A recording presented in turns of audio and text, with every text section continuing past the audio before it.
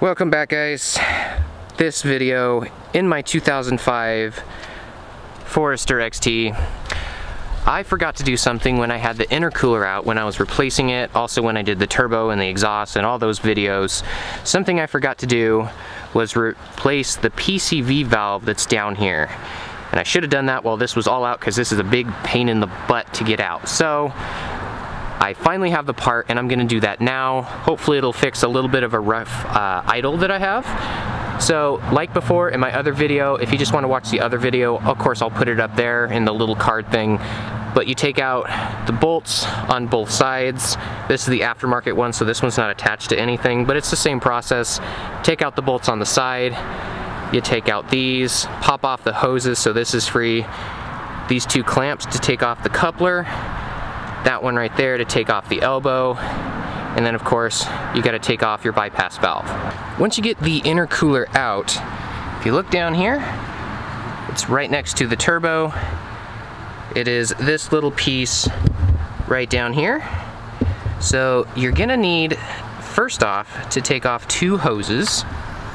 So you can take off the hose that runs here that connects to your bypass valve. You can take that off to make it a little bit easier, but you can also keep it on. This one right down here, this is the first one we're gonna take off. So it has a hose clamp. So gonna take that off, and then there's this one right here that you also have to take the hose clamp off, and these are the types of hose clamps they are. So they're kind of a little bit trickier than the regular one. You have to squeeze them in order to unclamp it.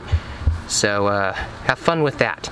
So I don't know if your guys' is any different, but my hose down here had the basic hose clamp where it's just pinch and you open it up. The one over here I just got off, as you can see, and I put the clip right up here. Now the way that I got this off was, it's got a little hook right here.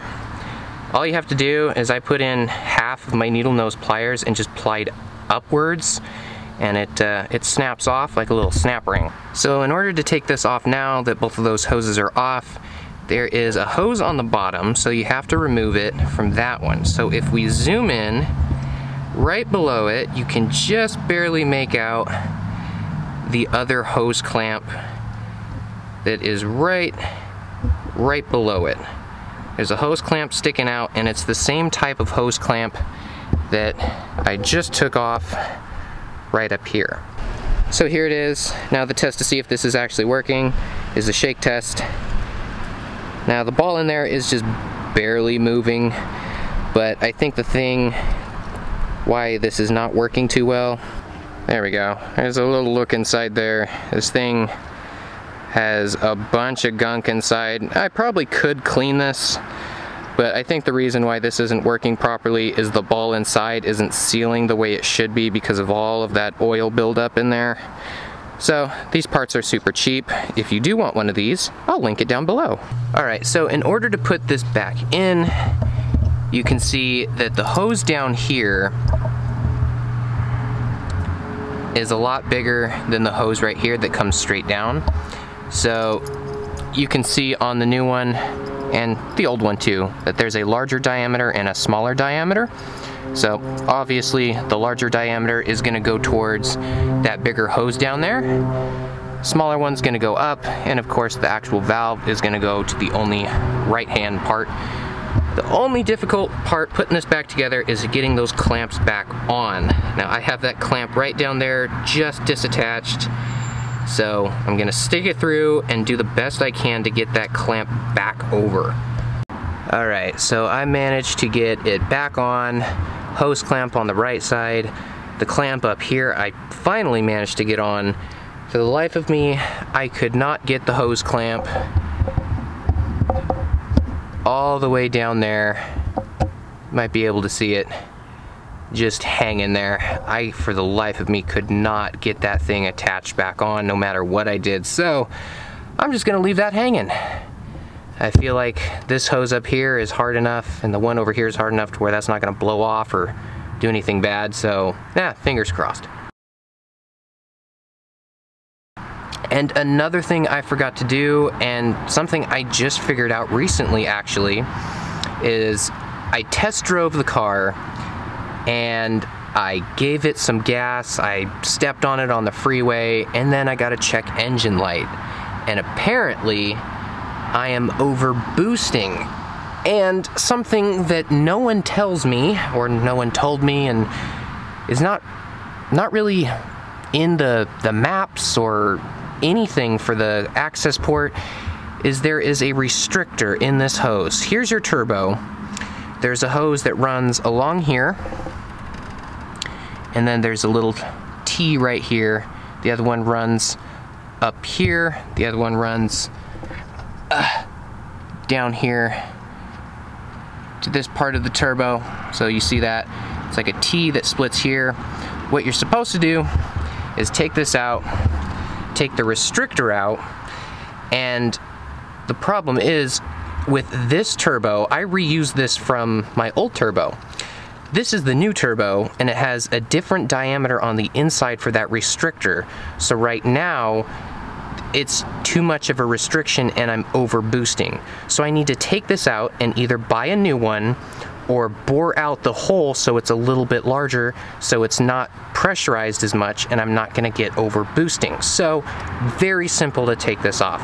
Just take the hose clamps off of this line. It should be here on the right hand side, but if you are just replacing it and not boring it out, just take the whole Y piece out and you can go online and replace it.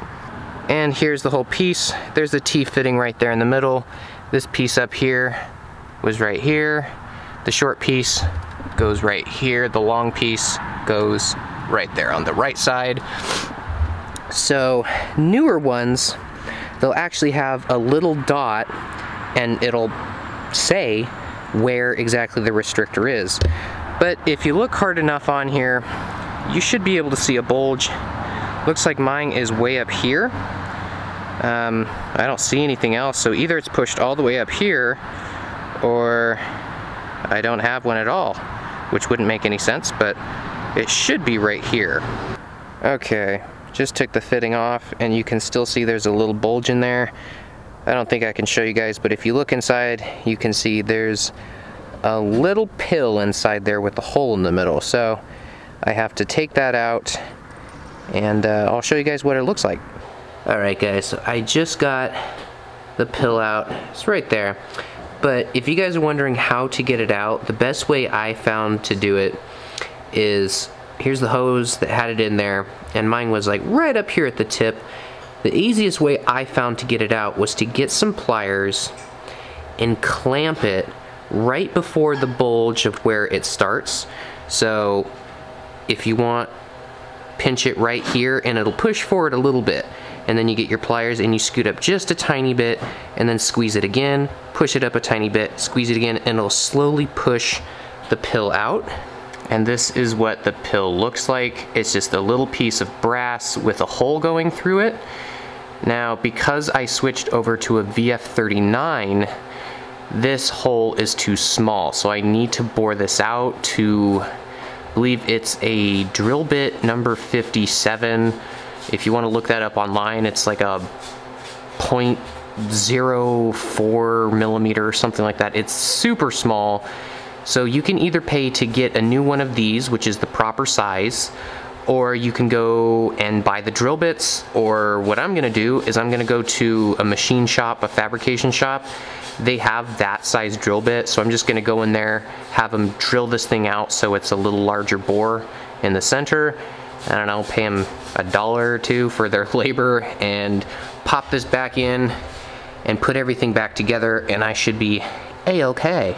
So now that I have the pill back into place, bored out, and shouldn't be as much of a restriction anymore, I can put this back together. So I'm gonna hook that hose up.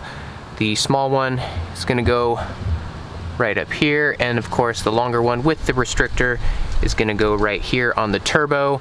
Put the clamps back into place, and I should be good with the turbo.